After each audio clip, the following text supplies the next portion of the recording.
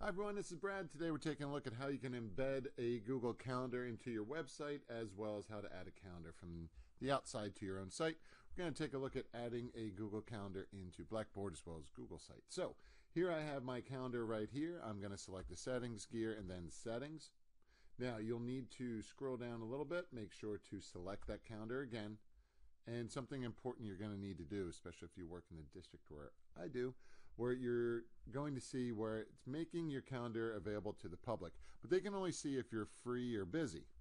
Now, what you want to do is take this off, and you want to make this available for the Methacton School District to see all details. Now, if you want them only see if you're free or busy, that's up to you, but I'm going to see all event details. Now, here's what we're going to need to do. We're going to need to, again, go into, you're in your calendar. You're going to need to select Integrate Calendar. You could always scroll down as well, but now we're going to select Customize. When you select Customize, you're going to have to copy this code here. Now, we're going to go into Blackboard here. We're going to go into our sample page, select Content Widget, and then what you're going to do is you can just select Source Code, Control V to paste it in, select OK, save, and you'll see there it is. Now, if you're in a Google site, it's a little easier actually. Just double click or select Embed over here. I'm just going to double click, select Embed.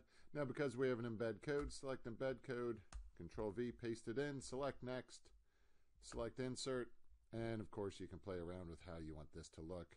Of course, you can always just pull this down. Just don't forget to hit Publish.